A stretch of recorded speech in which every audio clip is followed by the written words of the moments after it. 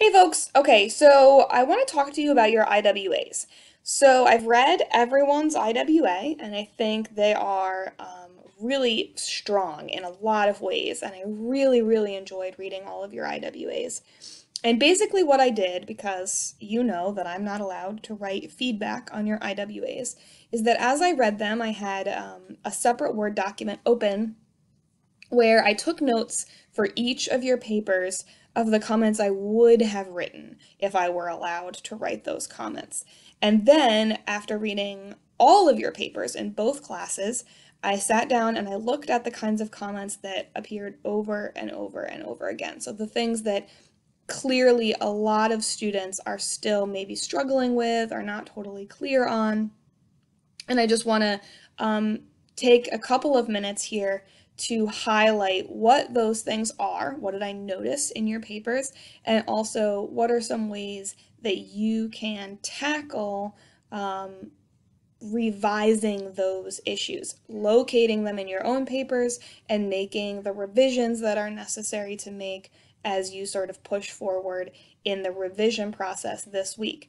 I also will be asking you to revisit these ideas next week when you become peer reviewers. So again, I'm not allowed to look at these drafts. So next week, you're going to be the critical voice in the ear of your classmates. And these are some of the major things that maybe you want to be on the lookout for, and maybe you want to be able to provide meaningful feedback to your classmates. So the first thing I want to note is some things that were really successful in your papers. I noticed that there was a lot of strong research. I was super impressed at the quality of the bibliographies I was looking at. A lot of you didn't in this last draft have complete bibliographies yet, but I could tell from your citations, from your quotations, that we are looking at really meaty, lengthy, thoughtful bibliographies here, maybe 15, maybe 18, maybe 20 sources that are not just people who are talking, but who are real scholars, professors and people writing in peer-reviewed journals and people writing in books. And that takes a lot of time, guys. I'm really impressed at the quality of what I saw there in terms of that strong research and also the scholarly nature of that research. We were looking at sources that are scholarly and sources that are really reliable. That also means that those papers were hard to read. So thank you for sort of working your way through that really challenging research. I was looking at your research questions, at your thesis statements. Guys, you are really doing thoughtful, innovative work. It'd be really easy in this paper to kind of go down a rabbit hole of, asking the research question, like, what is happiness? And really, for the most part, you guys have created spin-off research questions that are deeply compelling and that, yes, connect to the stimulus packet, but aren't just a revisit of a research question of one of the materials in the stimulus packet. Students are writing about really thoughtful, out-of-the-box ideas. So I'm super impressed with the way that you're thinking about this project and this paper. And bear with me because my children are in the room and you will hear their little voices in the background, so sorry about that. I can see evidence of effort and revision. So this is, I've read 2 versions of your outline at this point. I've read your annotated bibliographies. I've sort of watched as your ideas have progressed here. And I've really seen, again, for the vast majority of you, the real revision process coming into play. The way that you are thinking about your own thinking about your own research, and making thoughtful changes and thoughtful revisions to the work that you're doing. So that's really evident to me as your teacher. And again, I'm super proud to see that work. I think in general, the use of the stimulus packet materials is very fresh. Most of you are not just sort of sticking your stimulus packet materials in because it's like, oh crap, I've got to include a stimulus packet material. I'm seeing them as being genuinely thoughtful and useful sources toward a larger research project. And they seem to be integrated in a really thoughtful way. So those are all really strong, powerful, awesome things that you're doing. And then I'm going to highlight just this slide is going to be some really small, quick things, and then 3 sort of larger errors as we progress through the presentation. So the first little thing citing the Dalai Lama. Okay, so to be clear, the Dalai Lama is his title and not his name. His name is not Dalai, first name, Lama, last name. That's his title. Sort of like the Pope is a title, okay? So a lot of you are citing the Dalai Lama like this. Which makes sense, but is not correct. So, and some of you likewise are citing the Dalai Lama. You're referring to him as Lama after the first time you cite him. Like normally we would say, you know, Scholar Joan Smith declares that Mrs. Park's class is awesome. Smith also agrees that whatever, right after this first time that we call her Joan Smith, you can call her Smith. That is not the case with the Dalai Lama, that if you say the Dalai Lama says that happiness is related to acceptance of life, Lama also notes that would be incorrect, right? You can call the Dalai Lama through your whole paper, or you can also call him His Holiness, which is another correct way to refer to him. But don't refer to him as just Lama. That's not his last name. It's a part of a whole title. And when you cite him, rather than citing like this, you would just cite him.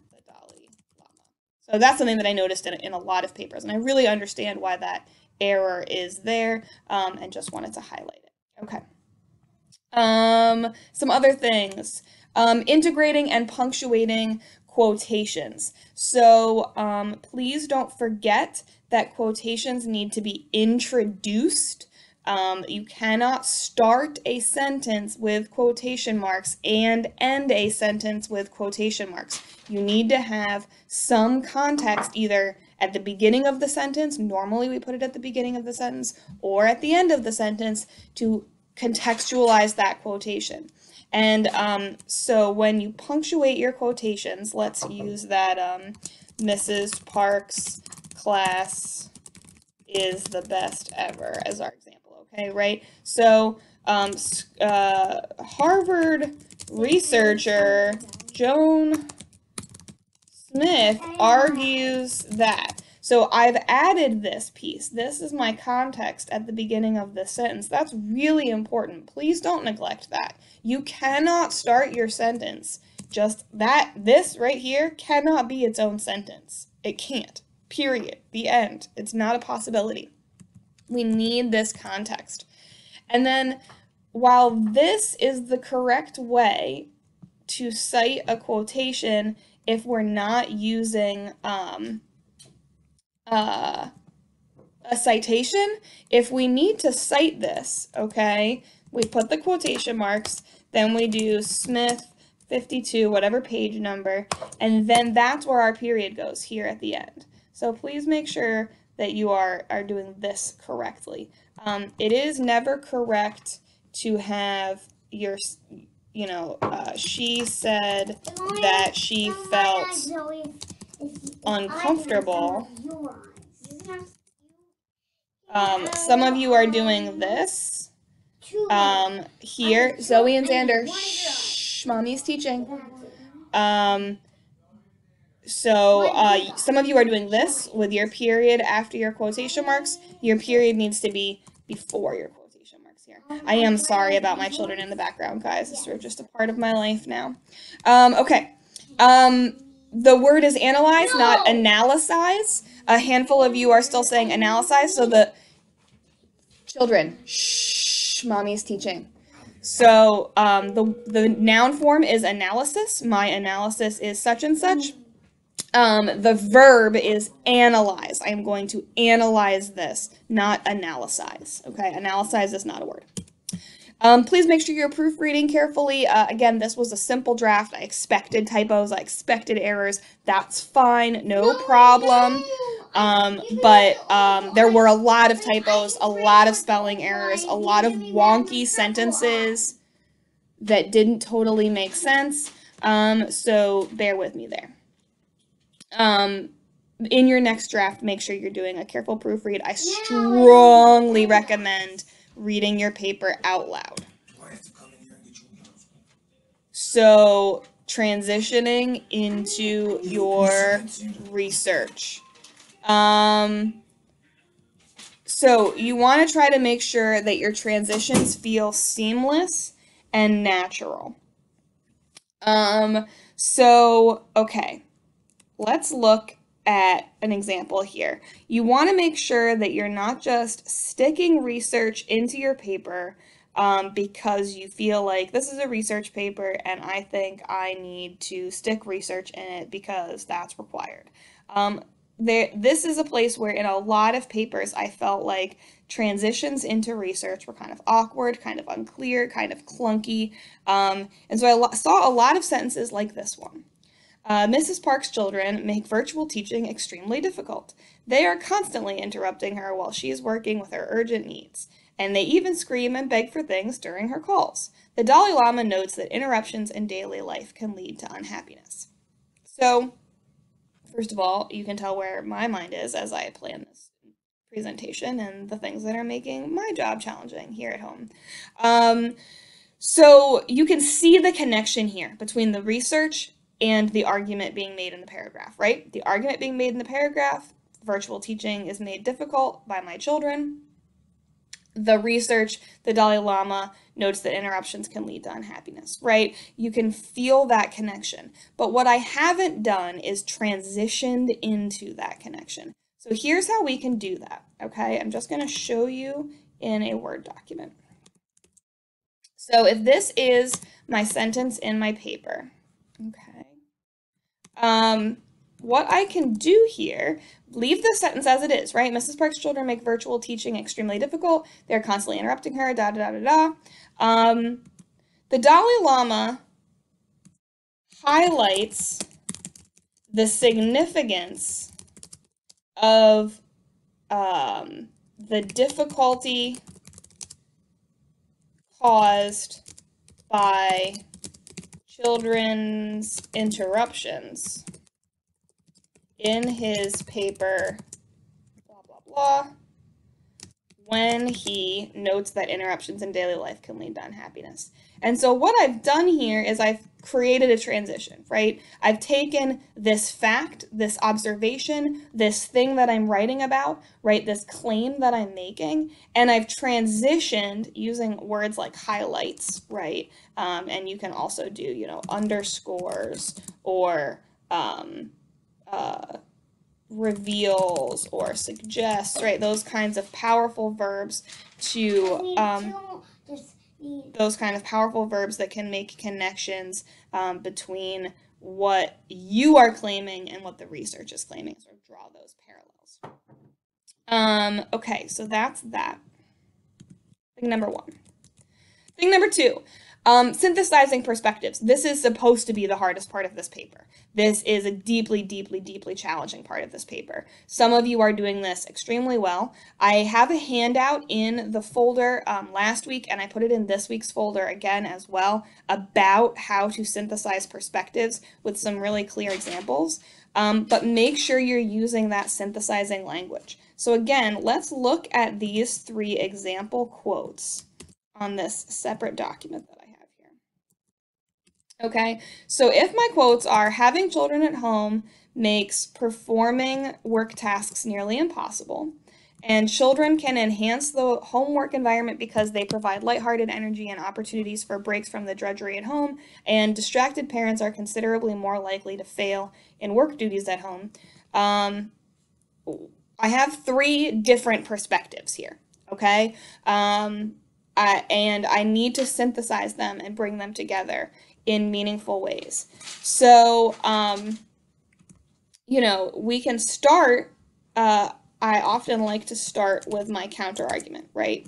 So you can say, although Heather Jones argues that children can enhance the work-home environment because they provide lighthearted energy and opportunities for breaks from the drudgery at home, her claims neglect some critical nuances of the home work environment.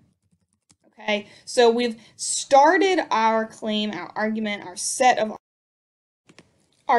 arguments with our critical voice, right? Our counter argument. This Heather Jones character is giving our counter argument.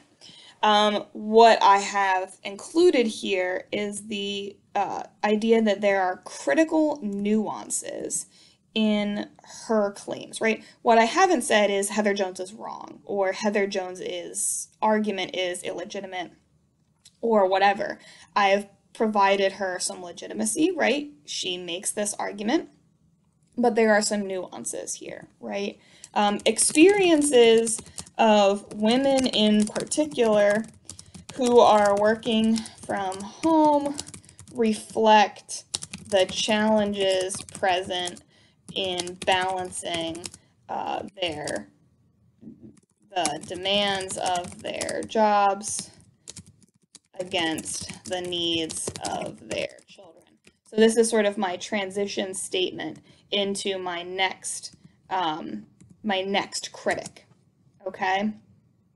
And here is a critic that I agree with in my set of arguments. So I want to introduce him with some agreement, right? As Stanford maternal experience researcher Stephen Smith suggests having children at home makes performing work tasks nearly impossible.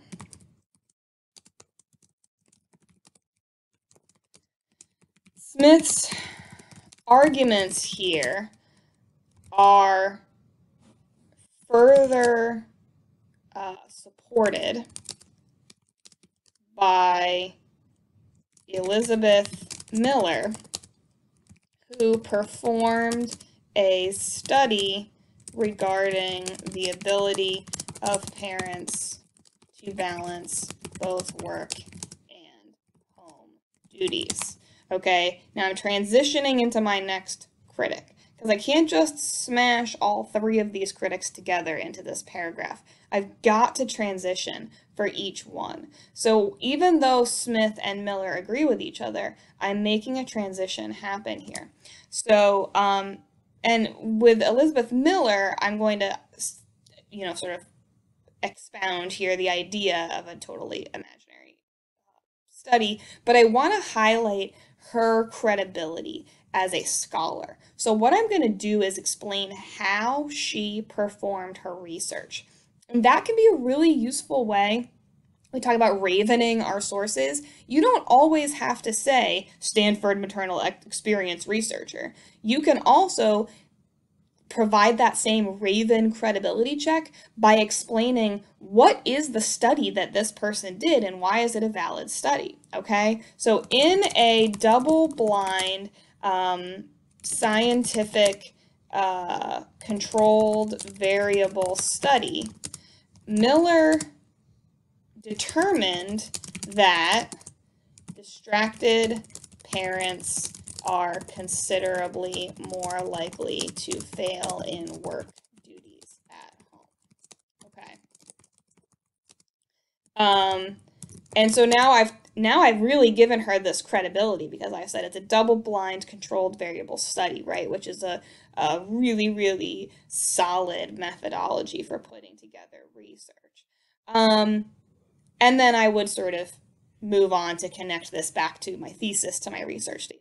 But here in this paragraph, I've provided a counter argument. I've provided two arguments that I agree with that come from slightly different perspectives, right? This Stanford researcher is a sociology professor, a social sciences professor. This Elizabeth Miller is a scientist. Those are two different perspectives in the research, and I've managed to synthesize all of them into this paragraph, okay?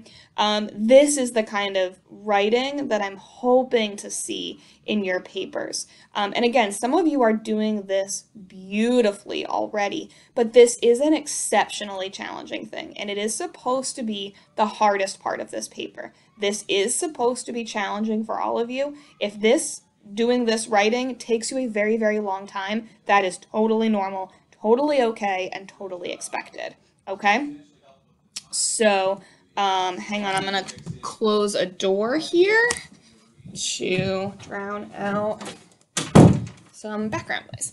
Okay, so only one more thing to talk about here. So avoiding, I wrote B and W here, black and white statements. The rubric really highlights the need for you to allow for there to be nuance in the writing, okay? So you are writing about complicated issues, and it is a very, very rare complicated issue where it is helpful to lean on a black and white statement. And when I say black and white statement, I mean like an either or, right? You're either right or you're wrong. Global warming is either real or it's not. You either agree with me or you disagree with me. Happiness, you can either buy it with money or you can't buy it with money. And a lot of you, I think, in a very, very legitimate attempt to make your argument strong, are leaning on statements that actually have the effect of weakening your argument. Because the more you lean on these black and white statements, the more you say these sort of polarizing things, and the less you allow the issue to be complex and nuanced, the less legitimate your argument sounds. So you want it to be nuanced. That feels tricky because sometimes it feels like, well, am I even arguing anything? Am I even saying anything? What is the point of my claim here? If I'm saying, well, the issue's complicated and it's not clear who's right, but that's actually exactly where you should be living right now. Yes, you are making an argument. Yes, you have a standpoint. Yes, you have strong emotions. And yes, you might be right. But you don't want to totally discredit the other side and say that their argument has no validity, because then you're not entering into a complicated, nuanced set of arguments. You're just stating something that's objectively true. And that's not what this paper is about. So, you want to try to avoid statements like there's only one way to truly understand the situation, or that the answer is clear. You really want to avoid saying things like that the critics are wrong. And you can instead, use these kinds of phrases, right? While this issue is complex, the research clearly indicates, right? I love this phrase, the research clearly indicates, or many researchers claim very compellingly, or there is strong research that supports the argument that allows there to be nuance. There's another argument, and there might be strong research that supports that argument too, but you are inserting yourself into this complicated issue in a place where the research clearly indicates something, right? You want to say critics present legitimate claims regarding X. You're not pretending these guys don't exist, and you're not pretending that their claims are not legitimate. But you want to add, however, these arguments are outweighed by the reality of Y. I've kind of done that here, right? Although Heather Jones argues that, right? Her claims neglect some critical nuances. Those are the kinds of terms that you want to be using as you sort of push forward in this paper. And that's it, guys. I know this was a little bit long. I think we're looking at about 25 minutes here, but hopefully it was genuinely helpful. You've got a couple more days to really revise, dig into your papers.